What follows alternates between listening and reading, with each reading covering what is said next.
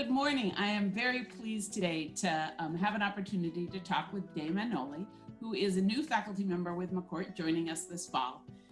Day, in his research, often uses administrative data and quasi-experimental methods as well as randomized experiments to answer critical policy questions, such as improving the take-up of the EITC or the role of information about education benefits on student outcomes. He works closely in this set of investigations with a number of government agencies, including the Treasury and Labor departments.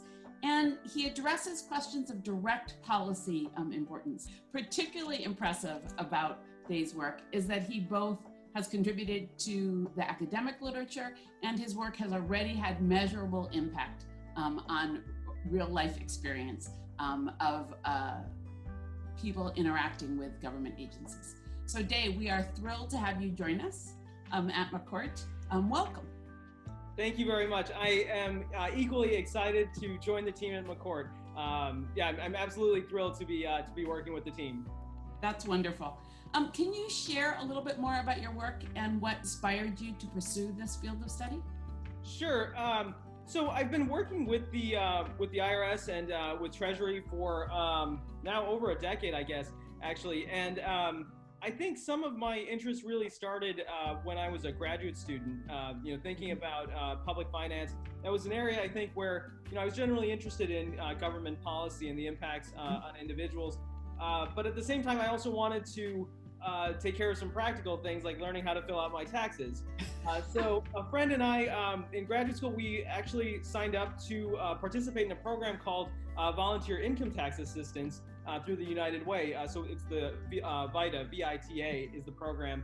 And the United Way in the Bay Area hosts various VITA sites, and they train individuals to fill out tax returns for people that might be eligible for the Earned Income Tax Credit. And then you spend the tax season volunteering various blocks of time, and clients will come in and you fill out their tax returns with them. And I really learned a lot about the practical side of tax policy and tax administration, I think. Seeing individuals think of how they think about their tax refunds, how they think about the tax filing process, various difficulties that come up for them. It really, I think, highlighted for me a connection between real world experience and what I was seeing in the classroom. And at the time, my advisors, Emmanuel Saez and Raj Shetty, were working on a project teaching the tax code with H&R Block. And I think those ideas kind of coalesced, in thinking about work also related to behavioral economics that was going on at the time, to think about take-up issues. So benefit salience, complexity, things like that. I really kind of felt like I was starting to get real world experience on how people interact with benefit salience and complexity. And a year after I graduated, that's when we started talking with the IRS about some of these topics. And we started our first project thinking about how to improve benefit salience with various notices sent by the IRS, how to make notices simplified. And that led to a variety of projects related to EITC take-up. And at the same time, more recently, we've started to think about the other side, which is EITC compliance, and thinking about how audits affect individuals. So if there are potential erroneous claims or the IRS needs more information about claims, thinking about how that affects individuals and how they can navigate that process. So I think it was just sort of a combination of my academic interests and just happening to have a great experience with the VITA program that I really learned a lot that led me to pursue this area, I think. That's a great story and a great example of how experience inside and outside the classroom can really shape your career in a lot of ways. Yeah, and I think I try to encourage my students now when I teach a class on tax policy and tax administration and social policy, and I try to encourage them to think either about the VITA program specifically, or if they're interested in other areas, similar experiences, just to get a sense of interacting both with the classroom and the real world to try to have ideas coalesce. I think it can go a long way. Great advice. So you spent a lot of time working directly with government agencies. You spent time embedded, essentially, in government agencies. What has that experience taught you, and how will that influence your teaching at McCourt? Yeah, so it's taught me a lot, and I think it will greatly influence my teaching. It already has.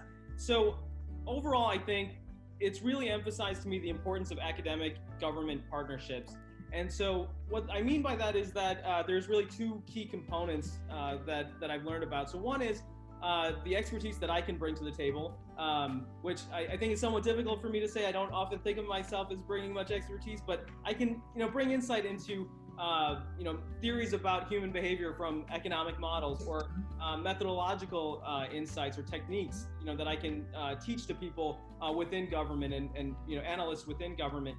But at the same time, I learn a lot from working really side by side with co-authors at the IRS and Treasury, learning about, I think it gets classified broadly as institutional knowledge, but I can't tell you how much detail there is in that.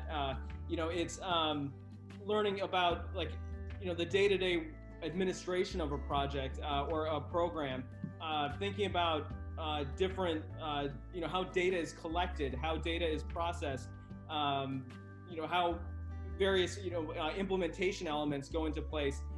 And then it also involves a lot of communication. So communication and patience are, I think, two broad areas that I emphasize. So one is, trying to listen to the institutional constraints that you're hearing.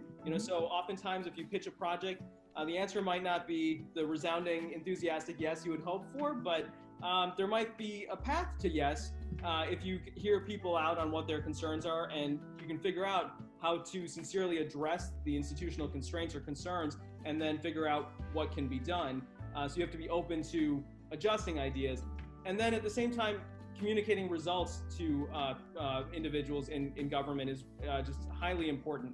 Well, I can only imagine how that must enrich your classroom teaching, because I think people who have worked in government know that theory in some sense is the easy part.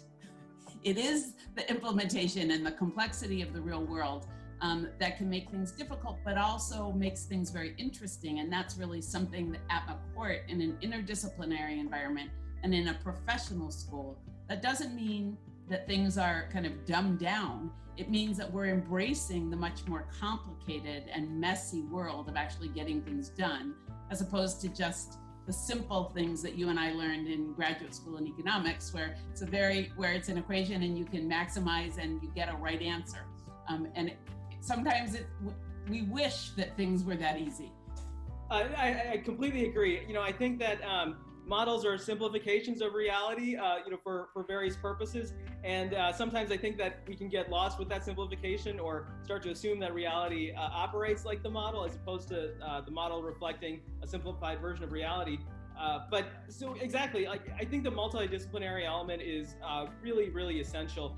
Thinking about everything from, theories or models to, behavioral economics, advertising and marketing comes into a lot of this, data science and econometrics.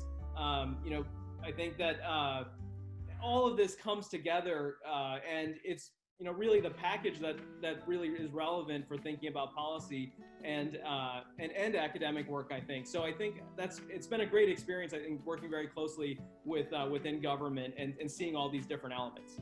That's terrific. Can you share you've had a very varied career and a very successful career. Can you share the best piece of career advice that you've received along the way? Sure. So, well, first, I guess I should caveat this by saying, I still very much feel like I'm in the position of listening for advice and, as opposed to giving advice. But, so I think that one of the earliest pieces of advice that I got in graduate school was just thinking, it boiled down to keep grinding, keep turning the wheel. And I think of that as just, keep putting in the effort. And, at the time in graduate school, unemployment was, very much on my mind, and thinking about, like what positions might, be there in the future it was just so uncertain. Now I think, for people entering the labor market and in the labor market, that's even more heightened. Mm-hmm. But that advice, I thought, really highlighted what I can control and what I cannot control. And so I can keep working, things that might not start off as I would like them. Things might take a longer time than I would like. But if I'm putting in that effort, I know that that basis is covered.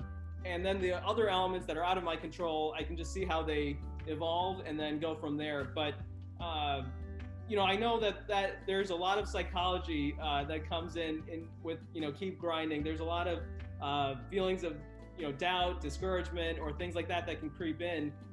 But trying to keep the psychology on the sideline when you can, and putting in the effort can really go a long way. That's great and very timely advice, as all of us, and especially our students, face such tremendous uncertainty in the current environment. And I think the set of kind of insights and experiences and tools and techniques that you bring to the school, both in terms of developing solutions to the problems that we face and helping to train the impatient change makers and problem solvers at McCourt, are just wonderful today. And we're so looking forward to having you join us this fall. Oh, that's very kind of you. And I really can't tell you how excited I am to join the team and to work with everyone at McCourt.